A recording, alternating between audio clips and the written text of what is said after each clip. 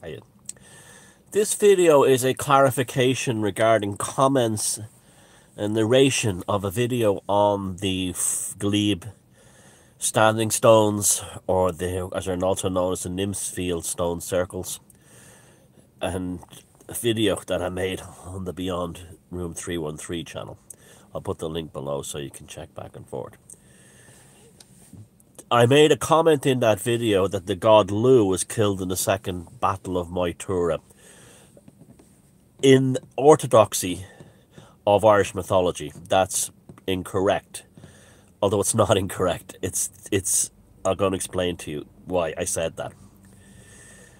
Firstly, I want to talk about what the Battle of Moytura is, and what the Celtic and pagan gods of Ireland should be seen as. Firstly, the most important thing of all to know in all this is that the Irish mythological pantheon, like the Norse mythological pantheon, was written down by Christian monks who constantly Christianized elements of all the stories so as to make them dovetail the consciousness of the ancient pagan Irish into the new Hebrew consciousness, Second Temple rabbinical Hebrew consciousness from the Middle East, called Christianity. Now, this also happened in the Norse sagas and Eddas. Now, the Celtic gods, whether Lu, Nuada, Satanta, although some of them could be considered to be based on historical people, maybe perhaps Finn McCool, and maybe perhaps Cuchulainn, but that's speculative. A lot of this belief that they wanted to make them believe like they were historical figures is the same way they wanted people to believe the historical figures of the Old Testament were real. So the Christians, when they were creating or writing down the Irish mythological pantheon and re-editing it, were creating what essentially was an Old Testament of Ireland. That was the Old Testament, and Christianity, after St. Patrick, was the New Testament.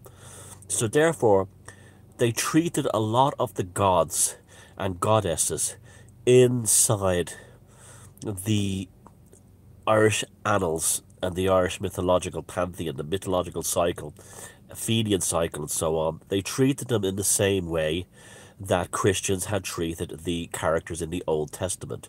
That they were, you know, for instance, there's very much a King David element to Finn McCool. Very much so. You have the concept of Tara almost being reimagined as the Jerusalem of Ireland.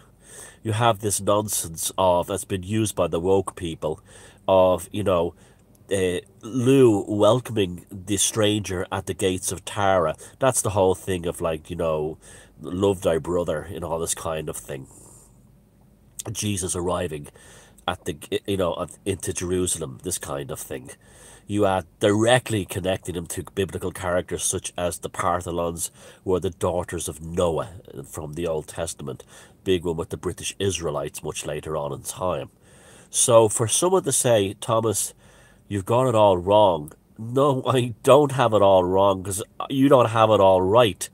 And now there are the 700 to 900 books being held by the Royal Irish Society Academy in both Dublin, Belfast and London, and they've never been translated. And they say, oh, we don't have the resources, but the reason why they haven't translated them is because they're not going to fit in with these Christianized versions of the Irish mythology as people know it today. Continuing on, because they're Indo-European pagan deities or characters, you don't see them as actual beings, like humans. You consider them in the same way that the Hindus considered their gods.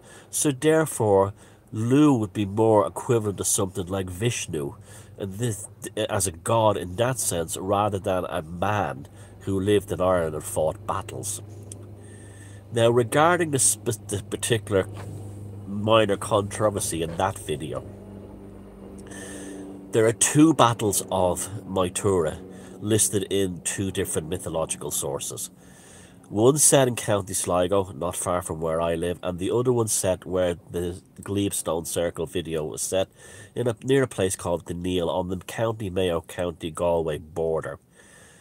There are now in the most common battle story, the final showdown between the Fomorians and the Tuatha De Danann.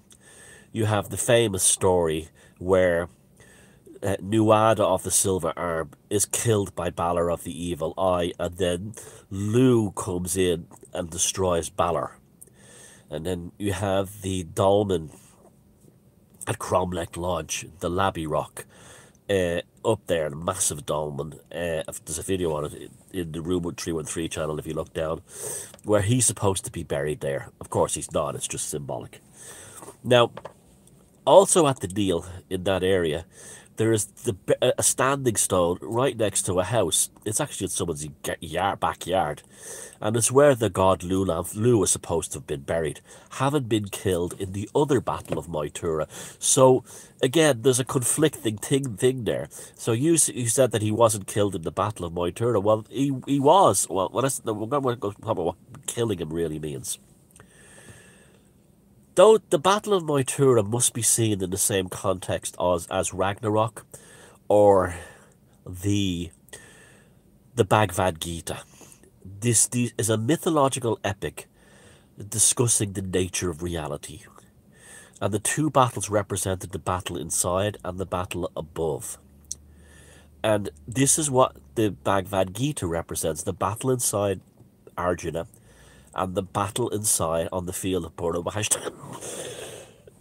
Excuse me, in Purvashta. And consequently, the concept of the internal world in conflict, in schism with the material world. These are wisdom traditions that are very common and specific to Indo-European mythological pantheons. Now, because pagan gods are not immortals like Jesus Christ or Jehovah, they die. They die, and this is what makes them so powerful as archetypes, is because they are not eternal. They make mistakes and they are killed. Now, part of the whole concept of killing the god within the mythological tradition, in the Indo-European tradition, is so man can live. So therefore, if you're totally dependent upon a god who's immortal, you yourself will never attain godhood or greatness in your life. You'll never achieve the dharma that you're capable of achieving, or through the Hindu concept, the reincarnation that will bring you eventually through into different caste systems towards the total God consciousness, one with the universe. If you believe that you're eternally immortal and the gods are eternally gods and divine, there's no place for you to evolve as a spiritual being. And that's one of the messages of the monotheistic Abrahamic thing, is that you cannot ascend to godhood. Now, you see in the Norse, say in Ragnarok, the Jotunmundr, the giant serpent, and Thor mutually kill one another. They mutually kill one another. And this is the destruction of the subconscious, the ego, and the material and the spiritual at the same time. One has to die, and then the plane of Vigrid sinks below the sea, and then that's the end. That's the end of the Aesir gods. It rises up again, and the new pantheon and emerges with the first man and woman who are capable of attaining godhood. Again, probably heavily Christianized. They may have been throwing the Adam and Eve kind of thing in there at that time, but you've got to, you see, so you can't. The Battle of Moytura and the Irish mythology is not a historical record. They are parables, myths, stories. They are wisdom traditions that are heavily edited by Christian sources. Excuse me. By Christian sources. And to sit there and say, oh, that's not what the record says, you don't know what the record says. I was going by the fact that there is a grave a standing stone in the Neil, right near the Glebe Town circles. That's the grave of Lu, who was killed by the Fomorians in the Battle of Moytura. It doesn't matter if they were first and second. They went on. I believe that the first and second thing is a way the Christians split up the whole concept. Their ancient ancestors said there was a battle on the land, a battle of mind, a battle of material things, and then there was the subconscious world where you had an inversion. So where Balor was killed by Lu in revenge for killing Nuada, the inversion was that also Balor kills Lu. So it's like it's a yin and yang thing, in the same way that the world serpent killed Thor, and Thor killed the world serpent. And this is the wheels of motion of consciousness.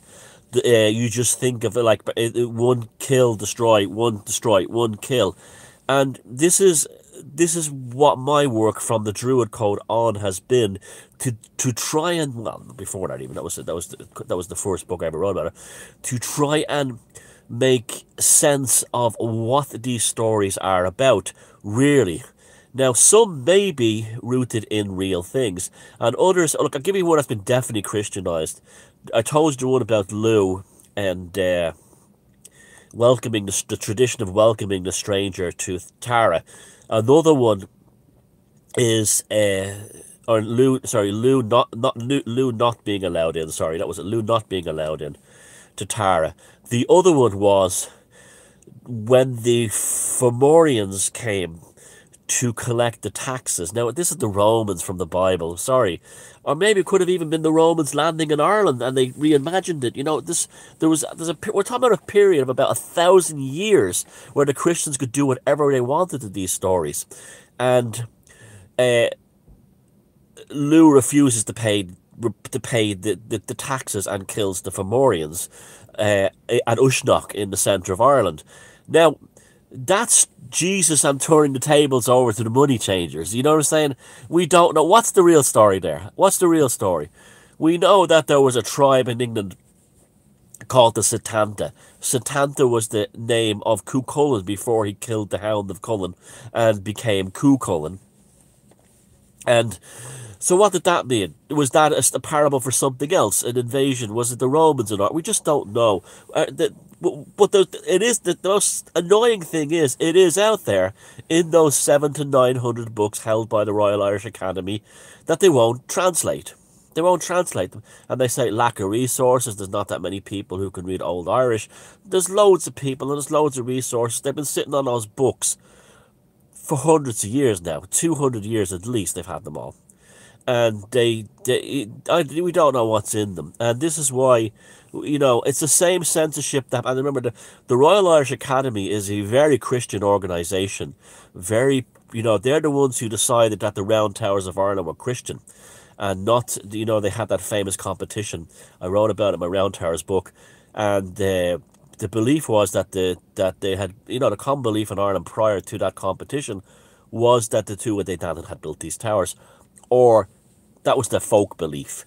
And there was also a belief that they were pre-Christian. Now, they didn't have the conical top on them.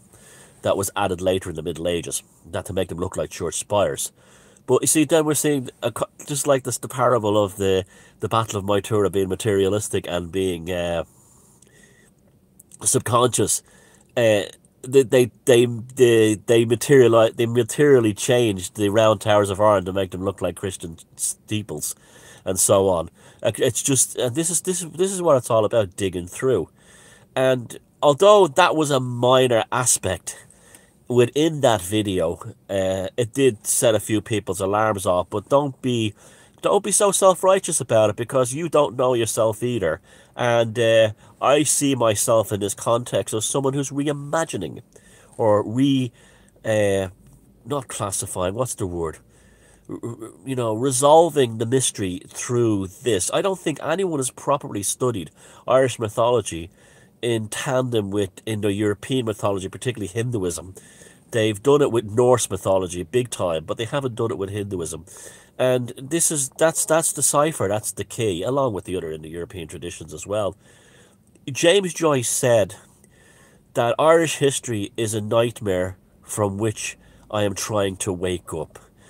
Thomas Sheridan says Irish mythology is a Christian nightmare from which I am trying to wake up. And that's what that comment was in that video. I should have clarified.